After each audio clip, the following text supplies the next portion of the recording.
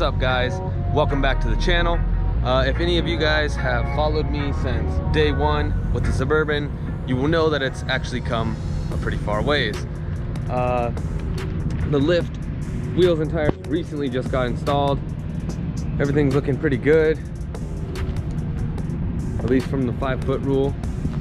Everything looks pretty good, but I've seen a few people do videos like this before, but I figured I would show you guys my top 5 things that I actually hate about my Suburban build. Although no, it's not finished. I still have a lot more to do, but I figured you guys might want to see the top 5 things that I absolutely hate about this truck or SUV or whatever you want to call it. So I'm gonna start with number 5, and this list goes from the least to greatest amount that I hate it. Number 1 being the worst, and number 5 being not as bad. So starting with number 5. The number 5 thing that I hate about this Suburban is just how easily it gets dirty. It being a black vehicle, dirt clings to it like nothing. Like, I know that that's my fault for the sake of the tires poking out so far, but I swear I hardly even drive it and it just gets filthy. It's also very difficult to clean because of how tall it is. I need a stool to reach the hood, and I honestly don't even clean the roof. But yeah, if anybody else has a black vehicle, they understand the struggle with trying to keep it clean.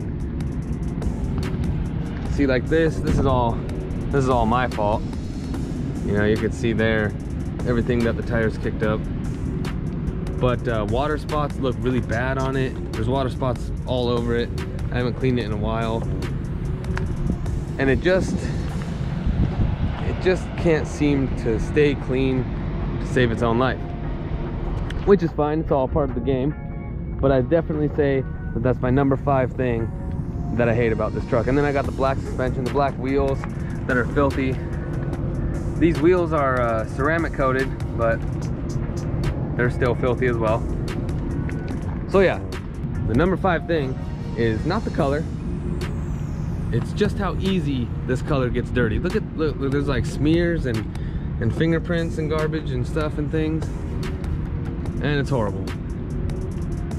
But yeah, that would be the number 5 thing. Moving on to the number 4 thing that I hate about the Suburban is actually that I think the previous owner or somebody or whatever, they had this broken into, I believe, or tried, because you could see here that the liner's all like super messed up, like somebody tried to like jam a screwdriver in there or something. And then you could see too in the door jambs there's a bunch of scratches, and it's like that on the other side as well. So I don't know how this even happens, but my guess would be just somebody's trying to get in and they're prying at it and whatnot. Same with up there. And then looking at this side of the vehicle, which I'll get into more later, this side or this door, I'm not really too sure, has definitely been repainted.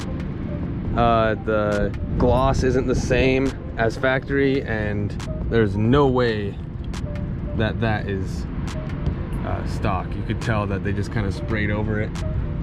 Along with the badge here, they just taped the edges like to cover it up and spray. So actually it must not be the door. Yeah, it's probably this whole side has been repainted. But yeah, I guess the number 4 thing is kind of a 2-for-1, and that is that there is the damage from somebody trying to break in or whatever that was, and this side of the truck, SUV or car or whatever, has been repainted at one point in time. So like from far away, maybe you can't tell. Watch, you probably can tell, but a lot of times from far away you can't tell. But when you get up close and definitely compare it to the other side, then it's a big difference. Yeah, like that side's just dirty, but relatively all even coverage and everything. It looks all good. But over here, it's just blotchy and gross. I mean, it's fixable. like I said, this truck isn't finished. Truck, SUV, whatever. The Suburban's not finished, but it's still something that bothers me. So that would be the number 4 thing that I dislike about this Suburban. And now, I said the number 4 thing was the repainted side and the fact that it got like broken into at one point in time, or somebody attempted to. So I said that about this side. But the number 3 thing is actually the damage that is also on this side. I mean, for the most part, there's a couple scratches here and there, you know, like a 13-year-old vehicle would have. That kind of bothers me, but this door is really screwed up. You got this big dent right here. I think you can see that. Big dent here, a ding there, and another decent one right there. So this is another one of those situations where from far away, and if you add like a sweet edit, you can't tell. But when you get up close, yeah, it's there. You can definitely see it. I am the worst critic of my own vehicles, so every time it's available to see, I see it. That's all I could stare at.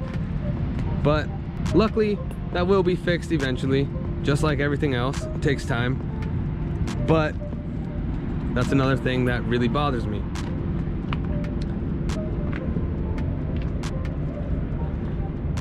Like, there's a bunch of other things that need work too, like this. This is, I don't know what, there's like liquid in there, or condensation.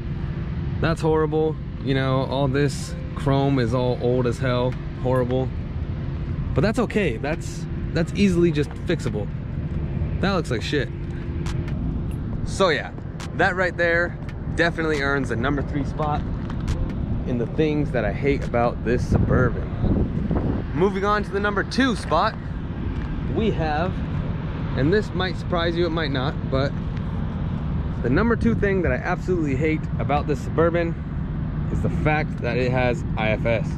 Independent front suspension is, in my opinion, a huge pain in the ass, and there's just too many components, too many things that you have to worry about. Like, I'm used to solid axles. I like solid axles. It's just so much more straightforward, in my opinion. Independent front suspension, like you can see, especially when you go to something stupid like a 15-inch lift kit, there's so many drop down brackets, so much extra weight. You know, the IFS, you got to deal with the CV joints, all your different angles, the control arms, all that stuff. You don't have to worry about the Bluetooth drive shaft though. Well, I should worry about that, but I'm not worried about that. That didn't make the list at all. That's all right. That's for another video. But yeah, IFS, I don't like it. I just don't like it. I don't think it looks as good. The big drop down. Nah. Screw IFS. Maybe one day we'll get a solid axle under there. That would be the day, wouldn't it? Run some 44s. Solid axle swap. Well, yeah, the number 2 spot goes to the front end being IFS. Trust me, if you have the choice, you're gonna go solid axle. Whether you pavement princess it or you go off-road, solid axle. IFS is garbage. And this is another one of those things that you could say, like, you know, IFS is great, but look what I did to it with the angles and all that stuff. That's why I hate it. But that's what I want to do.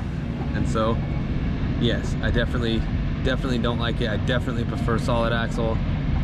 I don't know why IFS even exists, to be honest, but it is what it is, and it's what I had to work with. Another thing with the IFS is I don't think it looks as good like from the side view either. You have all this drop down and whatnot. Like, the rear looks okay, but you just have a big square chunk coming down, and it probably makes me get like 7 less MPG. But anyways, yeah, that's the number 2 spot. I don't like IFS, so I definitely hate that about the Suburban. All right, and now, earning the number 1 spot for the top 5 things that I hate about the Suburban. Could you guys guess? No. The number one thing is these massive coil spacers. A couple of you have mentioned them in previous videos, and I can't help but notice them every time that I look into the fenders.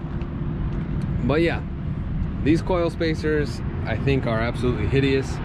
They are meant to be a temporary setup until I figure out just exactly what I want to do, whether it's larger coil spring or coilovers, or you know, I don't even actually know what exact height that I want to go with.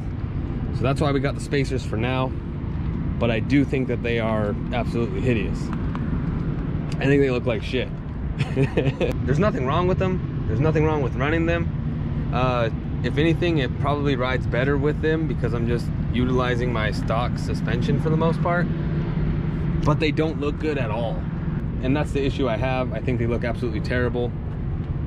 From the front, you can't really see them, which is good. You know, front view, you don't really get to see those massive rods. And from the rear, it's not even that bad. But it's mostly from the side that you could definitely see it. And in one of my other videos, I installed these rock lights. And they're great and all. But what bothers me is that when you go and light them all up, it's like I'm lighting up the coil spacer. So that kind of bothers me too. You know, it looks so nice and all that, but like, aren't the rock lights supposed to be showing off your like nice suspension and all that? Whatever. All right, guys, there you have it. That is the top 5 things that I absolutely hate about my Suburban. A lot of these things are maybe nitpicky or could easily be changed, and with given time they probably will be. But yeah, I figured I would share with you guys just the things that I dislike about it, because a lot of times in pictures and sometimes in video it could be deceiving and like just look like there's no issues or no flaws. But that's absolutely not the case. This is a build, this is a personal build. It's not like a spotless SEMA truck. It's just my passion. So it's constantly going to be changing, going to be adding new things to it, removing things, but it's come a long way from when I first got it, that's for sure. So what do you guys think? If you had this Suburban, what would your top 5 be? Would it be the fact that it's just a Suburban and that nobody should ever do this to it and it gets 2 mpg and I'm a huge douche for owning it? I don't know. If I had like 10 reasons, those would probably be some of them. I want to know what you guys would change with this build and what you would do differently. So let me know down in the comments. Other than that, I guess that's it for this video. I hope you guys enjoyed. I hope you guys enjoyed. And I'll see you guys next time. Peace.